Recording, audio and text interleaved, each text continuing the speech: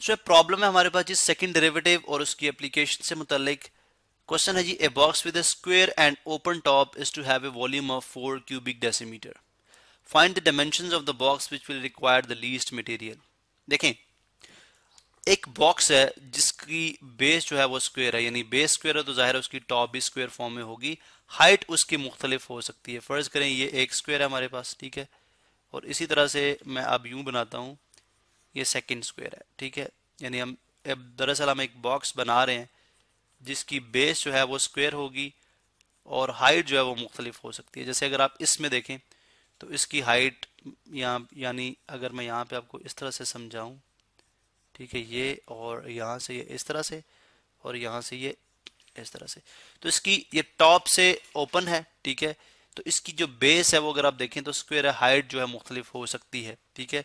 यानी इसका मतलब है अगर मैं इसकी डायमेंशंस की बात करूं तो ये इसकी लेंथ है और इसकी ये क्या है, विड्थ है, ठीक है। अब वो ये कहता है कि जो box with square and open top, ठीक है, यानी उसका जो जो उसकी बेस है वो क्या है, स्क्वायर, और टॉप से वो क्या है, ओपन है। तो इसका मतलब है अगर लेंथ उसकी हम एक्स नेम दे दें लेंथ को, ठीक है, तो विड्थ भी कितनी होगी, विड्थ भी हो जाएगी एक्स, ठीक है। जबकि हाइट जो है ये है हाइट, तो हाइट जो है वो वेरी कर सकती है, उसको मैं एज कहता हूँ, ठीक है। अब क्वेश्चन यूं है कि इसका जो गिवन वॉल्यूम है, गिवन वॉल्यूम, वॉल्यूम है इसका जी 4 डेसीमीटर क्यूब, 4 डेसीमीटर क्यूब, ठीक है, या क्यूबिक डेसीमीटर क्या लें। तो हमने इतने वॉल्यूम के साथ, यानी वॉल्यूम इतना ही रहे लेकिन इसकी डायमेंशंस किस तरह से हम रखेंगे, यानी कितनी एक्स रखेंगे, कितनी एच रखेंगे कि इसको बनाते वक्त, यानी इसकी जो वॉल्स हैं, इसकी दीवारें फर्ज करें, बनाते वक्त हमें कम से कम मटेरियल लगे।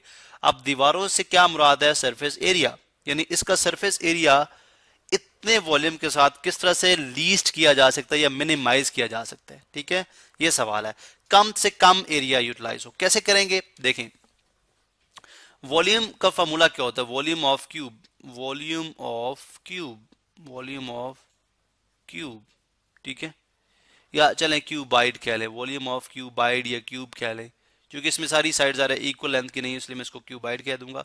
तो लिहाजा ये आ जाएगा जी length into breadth into height, length भी एक्स है, ब्रेथ भी एक्स है, और हाइट कितनी है, एच है। इसका मतलब है ये आ जाएगा x square H, x square H, जो कि किसके इक्वल है, 4 के इक्वल है। ये तो गिवन है, यानी वॉल्यूम ऑफ क्यूबाइड किसके इक्वल है, 4 के इक्वल।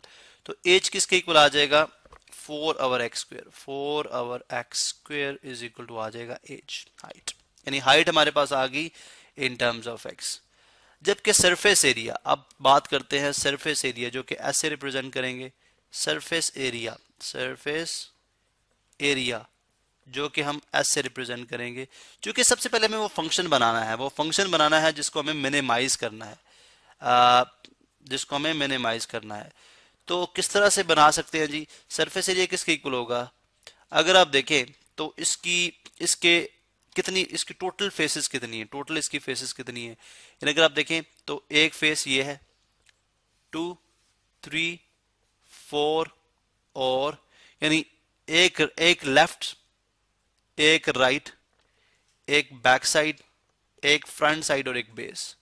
अब बेस का एरिया कितना होता है, बेस जो कि एक्स टाइम एक्स है, तो एरिया बेस स्क्वायर है, तो बेस का एरिया कितना हो जाएगा, लेंथ मल्टीप्लाई ब्रेथ, यानी एक्स मल्टीप्लाई बाय एक्स कितना हो जाएगा, एक्स स्क्वायर, प्लस एक फेस का एरिया कितना होगा। अब इसमें आ रही है हाइट और एक्स, क्या आ रही है, हाइट और एक्स, चूंकि लेंथ भी एक्स है विड्थ भी एक्स है तो ये सिर्फ एक्स रहेगी, तो एक का एरिया होगा x multiply by H, x multiply by H. तो इसका मतलब अगर ए का एक्स मल्टीप्लाई बाय एच है तो इस तरह की कितनी फेसेस हैं, 4, तो आ जाएगा 4 एक्स एच, ये टोटल सरफेस एरिया आ जाएगा। चूंकि अगर आप इसको अलग करें ना तो देखें एक, यानी इस तरह की 4 आएंगी साइड्स, यानी फ्रंट बैकवर्ड, और जो आपकी बेस है वो क्या है, वो परफेक्टली स्क्वायर है। तो ये आपके पास 4 और ये 5, टोटल 5 फेसेस हैं, 5 फेसेस हैं, टॉप से तो ओपन है, तो इसका मतलब है टोटल सरफेस एरिया आपके पास क्या आ गया, x square plus 4 x H. अब एच चूंकि इक्वल है 4 ओवर एक्स स्क्वायर के इक्वल, तो आप इसको सब्सटीट्यूट कर दें, आप इसको इस वैल्यू को सब्सटीट्यूट कर दें, तो एस इज इक्वल टू आ जाएगा x square plus 4x into into 4 our x square into 4 our x square. तो x इससे कैंसिल आउट हो जाएगा स्क्वायर से, ये आ जाएगा सरफेस एरिया किसके इक्वल आ जाएगा, ये आ जाएगा एक्स स्क्वायर प्लस 4 जा 16 और x की पावर प्लस चले 16 आवर x कर लें 16 आवर x।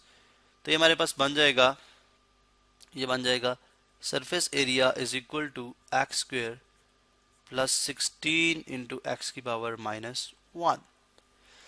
अब ये गिवन फंक्शन है, ठीक है, ये है हमारे पास है गिवन फंक्शन। इस फंक्शन को हमने क्या करना है, मिनिमाइज करना है यूजिंग सेकंड डेरिवेटिव, मिनिमाइज यानी सेकंड डेरिवेटिव का कॉन्सेप्ट।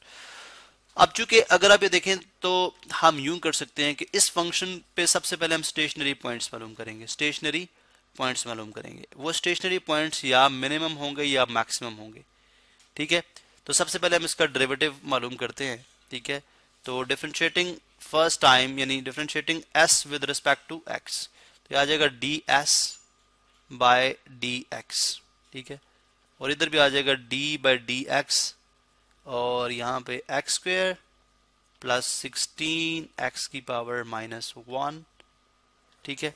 अब हम इसको डिफरेंशिएट करें यहाँ पे, तो ये डिफरेंशिएशन करेंगे सबसे पहले, ये हमारे पास इस तरह से बन जाएगी। देखें एक्स के यानी एक्स का डेरिवेटिव क्या होता है 2x प्लस 16 कोफिशिएंट होता है, यानी आप अगर स्टेप बाय स्टेप करेंगे तो ज़रा पहले इसका डेरिवेटिव लिया जाएगा फिर उसके बाद इसका डेरिवेटिव, यानी दोनों के डेरिवेटिव अलग अलग।